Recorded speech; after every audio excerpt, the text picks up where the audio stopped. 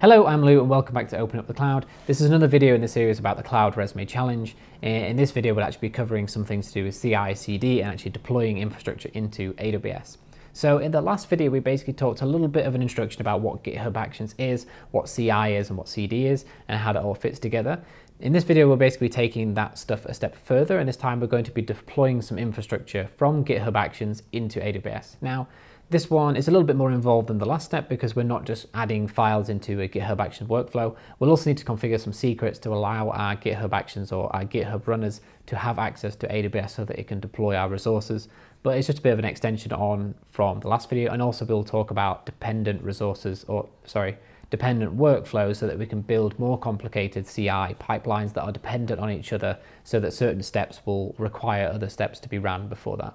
But let's basically just get into it and have a look at it, how that works, and just start to see how we can deploy some infrastructure in AWS from GitHub Actions. Okay, so in the last video, we were going through step 14 CI/CD backend, and what we did is we were doing this part here. So set up GitHub Actions so that when you push and update your service, application, model, template, or Python code, your Python test gets run.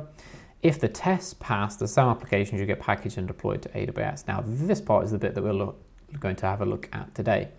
So let me show you how this is going to work. So in order to do this, what we're going to do is we're going to create another job. So last time we had this workflow file, and let me just close my Explorer for a second. So we had this workflow file, and we had this jobs property, and inside that we had our tests, and that's what we did as part of the last video. We actually tested the serverless functions that we had using the Go test utility. And now in this one, what we actually need to do now is to build our AWS SAM and deploy it. So previously what I was doing that locally using the make file. But now what we're going to do is convert those commands into these GitHub Actions workflow. So let me show you how that works. So we've got this new job here called build and deploy infra. And this is the thing here. What we want is we want to only deploy the infrastructure if we know that the other stuff is working. So we want to run our tests first, and we want to run our deploy infra after. Now, we could sort of chain all of these actions together, sort of one after each other, but this is just a nice clean way where we're going to actually break up these into chunks, into these logical jobs, and then we're going to have them depend on each other. So if we look down here, we've got needs test infra.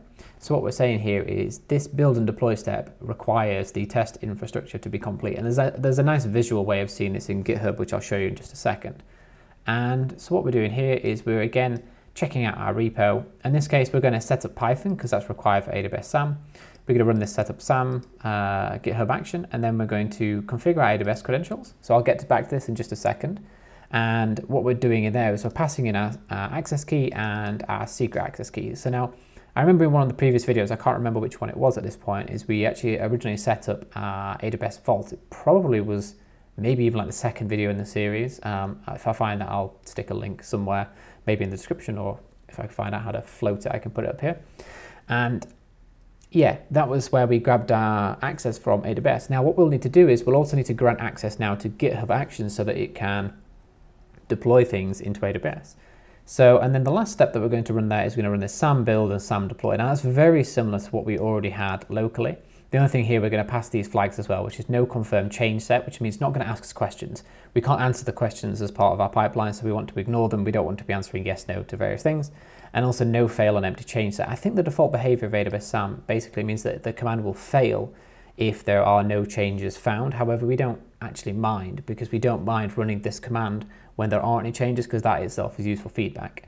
Now, one other thing here is I've also got this working directory property, which can be applied to any of these different run commands. And the reason I've got that is just because of my folder structure. Let me move my mouse.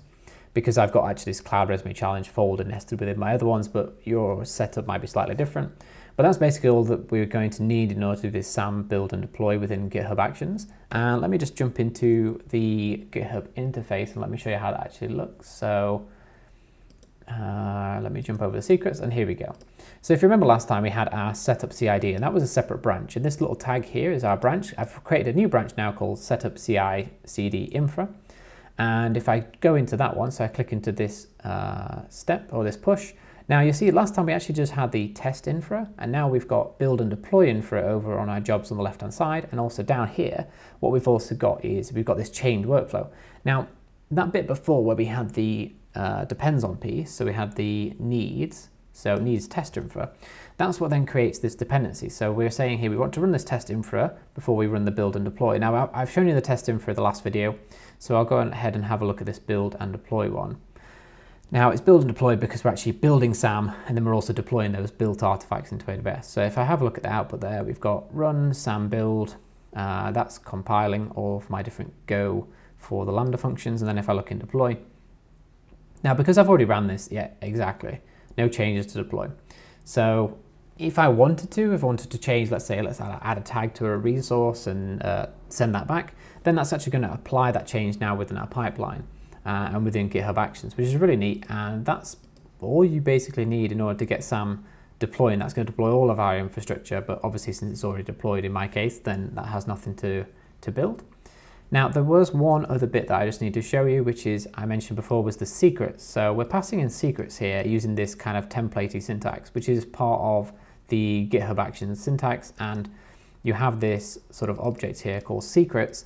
And that comes from the actual repository secrets. So if you, in your repo, if you go up here and you go across into settings, and then on the left hand side you scroll right the way down, open up secrets, what you can do is you can actually apply secrets, these could be anything, environment configs, whatever you want, into this particular repo. In this case, what we've got here is our access key and a secret access key. So if you go up here, click new repository secret, drop in your secrets in there, and then what you can do is you can then access them within your GitHub Actions, which is precisely what we've done here in order to give AWS access to AWS SAM so that we can actually build and deploy.